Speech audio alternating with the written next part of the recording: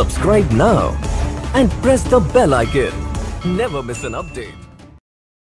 See the operation of an oily water separator with a 15 ppm monitor. The separation of oil water in the separator takes place in two stages. In the first stage, the separation is by gravity, whereas in the second stage, the separation is by coalescing filters. The bilge pump delivers clean seawater to the first stage of the separator through the inlet valve.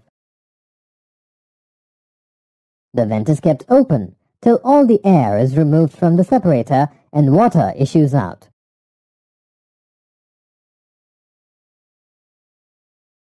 Oily water is delivered to the separator. As it enters through the inlet valve, oil separates by gravity and collects at the top of the separator.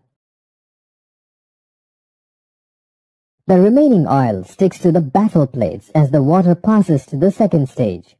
Oil droplets from the plates tend to travel upwards to the oil collection space.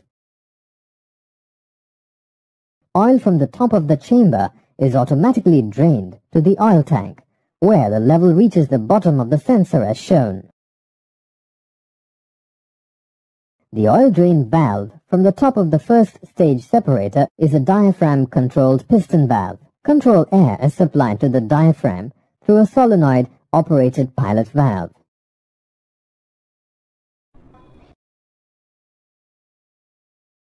The capacitance probe senses oil quantity in the collection space and energizes the solenoid through the control switch.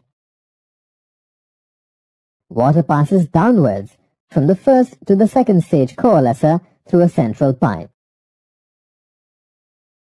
The filter in the right chamber removes solids and some oil. Coalescing filters in the left chamber take out the remainder of the oil in the form of small droplets, which coalesce to form larger drops. These rise to the oil collecting space.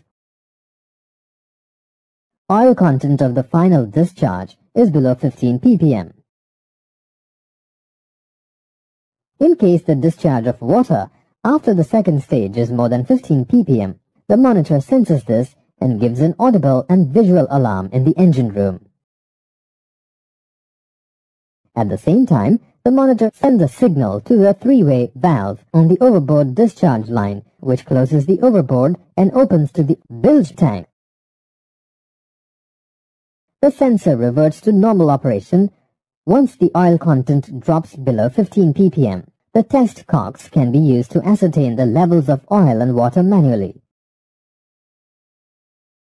A spring-loaded valve is usually fitted on both discharges.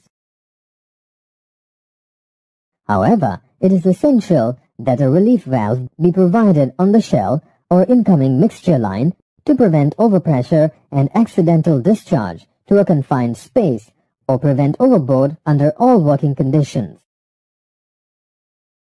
Such a relief valve should be preferably led back to the suction side of the supply pump or to an overflow tank. The usual working pressure for the separator is in the region of 2 bar, that is, the pressure at which the spring-loaded water discharge valve is set. The relief valve is set about 2.5 bar approximately.